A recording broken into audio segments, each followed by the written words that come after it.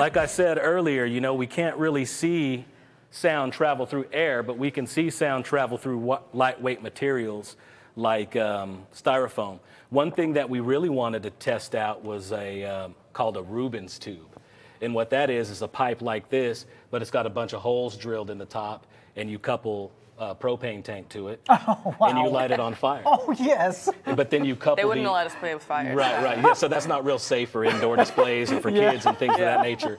But you couple a acoustically transparent diaphragm to the end of the tube. You cap the other end off. Okay. And basically it works exactly like this, but it just does it with gas because gas is heavy and it sinks. Okay. So as you play information into that acoustically transparent diaphragm, it sends a wave through the gas, and then the gas changes in height, and so your flames change in height. Yeah. And so you're able to see, basically, it's like a flame, kind of like spectrum analyzer, for example. There's a guy here in Oklahoma that builds fire pits with our speakers in them, and it modulates the flames as it's playing the music. That's probably exactly what they're doing. Yeah, you can use a speaker cool. also. It doesn't have to be an acoustically transparent material. Sure. But the cool thing about that is you can like play an instrument into it. If it's just like a balloon or something stretched over the end. Yeah. And it's not just a speaker playing music that way. Cool. So anyway, let's see if this thing is still fired up, and hopefully my Bluetooth connection didn't time out or anything.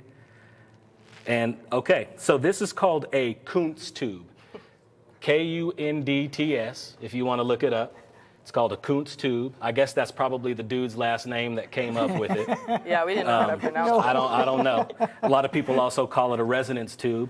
And we happen to find that the resonance of this particular tube, which is a little less than 7 inches in diameter and 5 feet long, it's a 7-inch OD, and it's probably a little less than an 1/8 inch thick. 5 feet long, it's 110 hertz. So let's go ahead and play a little bit of 110 hertz through here. Wow. And see what it does.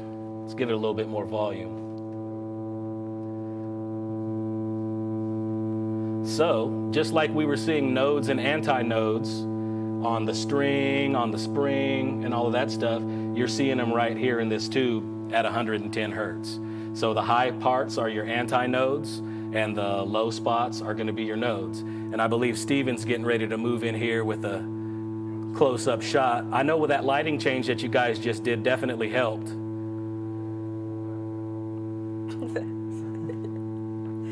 But let's see if we can get a better image for you guys. That is mesmerizing too. And It gals. really is. My gosh. Yeah, this has been another one that we've been I've just pretty much left hooked up, and anybody that's come back to the shop has checked it out. So, pretty cool stuff there. I'm gonna crank it up so you guys can see what it does with high amplitude. So you still have your nodes and antinodes. Stuff is just going really crazy. It's like driving in a snowstorm. So here's one thing that's really cool. I'm not really sure on the exact science behind this, but we have a couple of what I'm just going to go ahead and call nulls on either end. So all your activity is in the center, but you've got these nulls on either end of the tube. So no activity on this side, and also no activity on the other end. And by the way, if you guys can't tell, obviously we're capped off on that end, and we've got a speaker playing the 110 hertz on this end. So if 110 hertz is the resonance of this tube, we should be able to get some activity at all of the other octaves of 110 hertz, right? So let me go ahead and dial it down to 55 real quick, because that's going to be the lower octave of 110. So there's 55 hertz. I need to crank the amplitude up a little bit. Well, that was clipping. Did y'all hear that, by the way? Yep. That was clipping. That was square wave. So anyway, as you can see, only 1/2 of the tube now is activated. So 1/2 is activated, and the other half is your null. I heard one scientist explain that as it's like a vacuum that's created. Oh, yeah. You know. But yeah, 1/2 of the tube is activated, the other half is not. And then as I dial frequency up, let me turn the amplitude down because it goes crazy at 110. But as I dial frequency up, you'll see things kind of change. Here, I'll give you.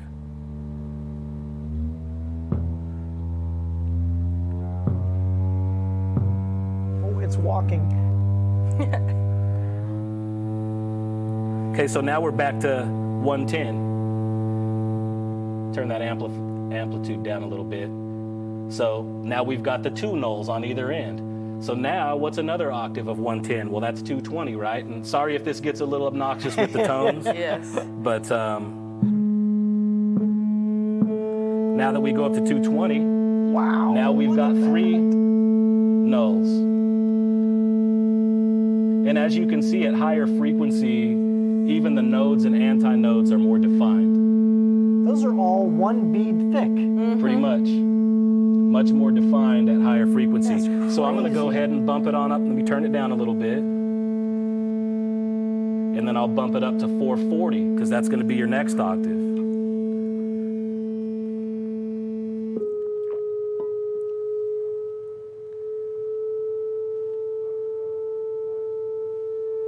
That's starting to hurt. Yeah, this one's the Well, most annoying. now we get enough amplitude to actually do something. Yeah. And as you can see, we've added another null. So every time you double frequency, you add another null, and your nodes and antinodes get a little bit more defined. There's not much difference in the definition here between 220 and 440, and I think it just has to do with the thickness of the beads. the styrofoam. Yeah.